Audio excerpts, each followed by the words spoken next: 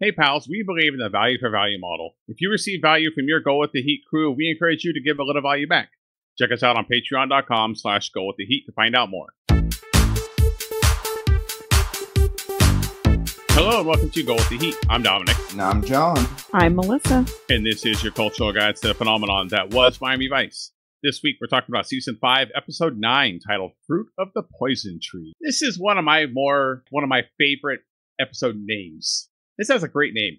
I don't know what it has to do with the episode, though. I'm confused on the symbolism. I guess it has some legalese type thing. That's true. I guess that's what it. Yeah. They say it at the end of the episode. Gotcha. And it actually is in the business type phrase where if you get information on someone an ill-gotten way. Yeah, I mean, I wouldn't have known that had I not looked at the show notes. So I'm not claiming to be all smart here with the legal stuff. It originally premiered on February 3rd, 1989. It is written by Rob Reagan, who's got one more episode coming, but he's a nobody. And it's directed by Michelle Manning, who's got one more coming, but she's a nobody too. So we're not going to talk about them. You hear that, Michelle? Nobody. I do like to point out when we do have a female director, because they happen so infrequently. That this is probably only the fourth time that's happened. What's up with that, Miami Vice, huh? Looking at you, Michael Mann. Yeah, we're looking at you. Before I get started, check in and each other's lives. Pals, just want to have a quick reminder that we have been on this bi-weekly publishing schedule since Melissa and I have welcomed our fourth bundle of joy into the house. And I'm saying because we've welcomed as in we've recorded this in the future. So we have re-recorded episodes. These are on a bi-weekly schedule while we get adjusted to new baby in the house. We will be back to our live weekly hot takes on what's trending in the news before we get started with an episode. But we're still on our bi-weekly schedule. This is probably close to one of the last ones that we'll have on the bi-weekly, and we'll switch back over to a week. All right, John. Last week, we had a time where we had a couple artists that we had kind of heard from before. I hope that's not going to be a trend, is it? Oh, so you're a trend. Almost like this would be another music repeat, like last week was kind of a repeat because we had already talked about them. I don't know. Have we talked about YouTube or Robert Plant before? I mean, those names sound familiar. Maybe, I don't know, 3 times each? Yeah. So, I guess, let's try and talk about them again.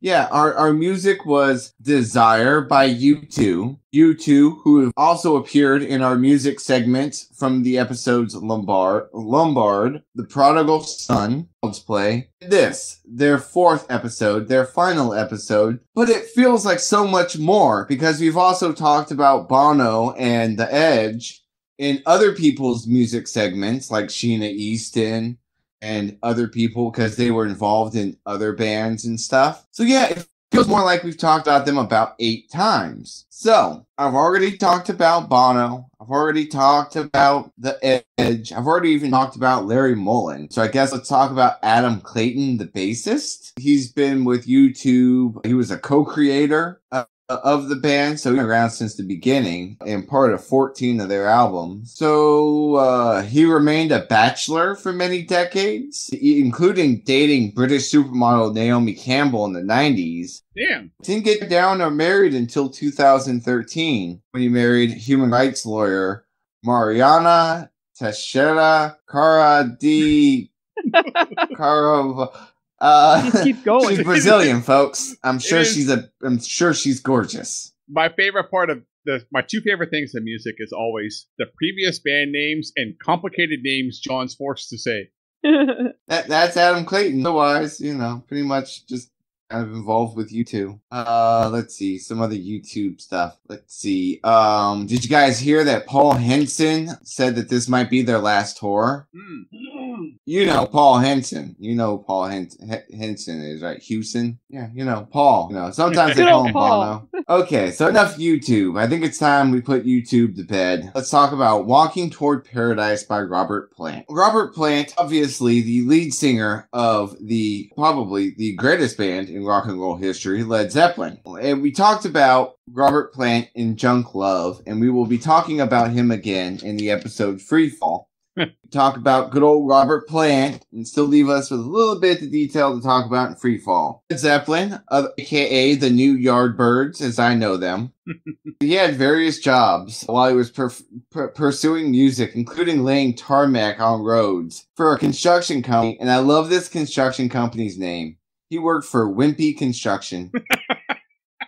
He also worked at Woolworths for a while. He also cut 3 very obscure singles for CBS Records. And that was when he got introduced to John Bonham. So he said numerous bands, my favorite being the Crawling King Snakes. And then both him and Bonham would then join the Band of Joy from 66 to 68. Now, the Band of Joy would have a resurgence from 77 to 83. What happened in that time period? Well, around that same time period is when Led Zeppelin broke up. So, obviously, Robert Plant trying to go back to the Band of Joy. Well, and that's not actually the only thing that happened in his life in 1977. In 1977, Robert Plant's 5-year-old son died of a stomach virus rather suddenly while he was on tour in the U.S. He was one of 3 of his kids with then wife Maureen Wilson. It wrecked him. I mean, it crushed him. On tour at a concert in Cincinnati, he got one phone call about his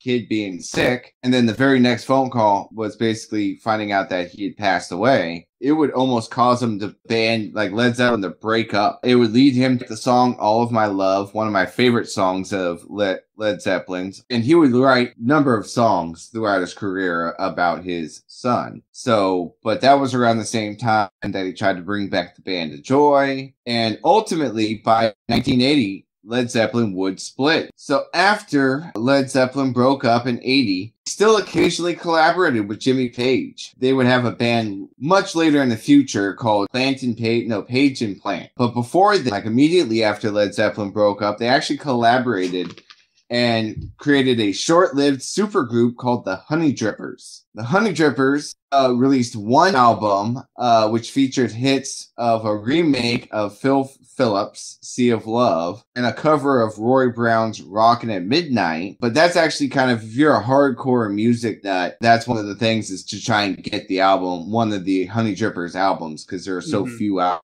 there. And then he would go on to have a very successful solo career. And then I made the comment of Led Zeppelin, I know them as the New Yardbirds. And that's because when Jimmy Page, who was in the Yardbirds at the time, him and I believe Peter Frampton were searching for a replacement lead singer. They originally came across their first choice, Terry Reid. And Terry Reid would turn them down and he would point them toward Page, who at the time was playing with a band called Ob's Tweedle.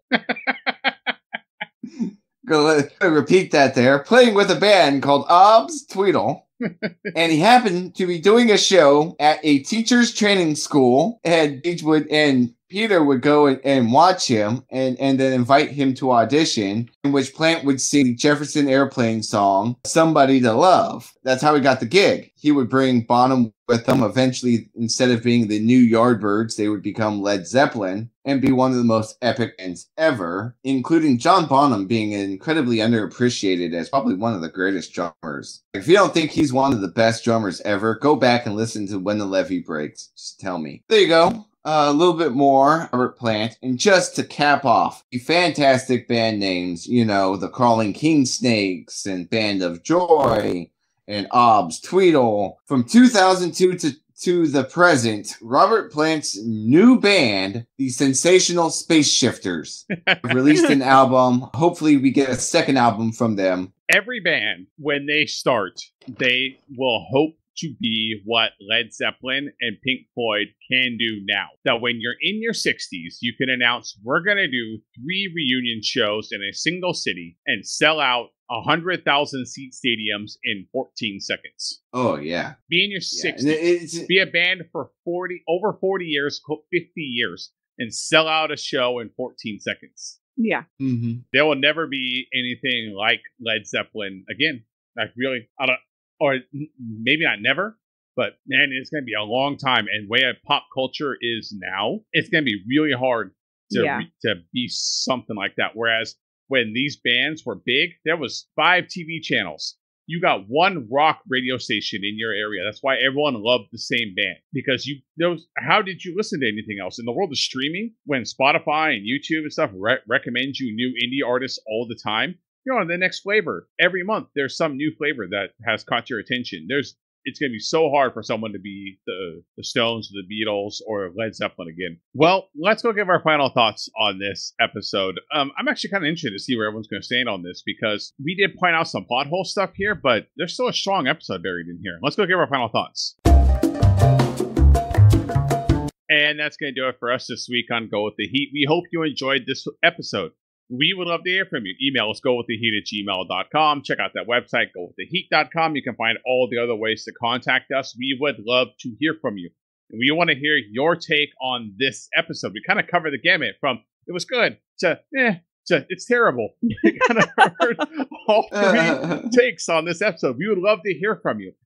Especially, we would love to hear from you on how many meatballs Frank bought with that $1 million and those 134 kilos of coke that he's got right now. You can get us on Facebook, facebook.com/GoWithTheHeat, twitter.com/GoWithTheHeat, instagram.com/GoWithTheHeat. Do you know where we're at?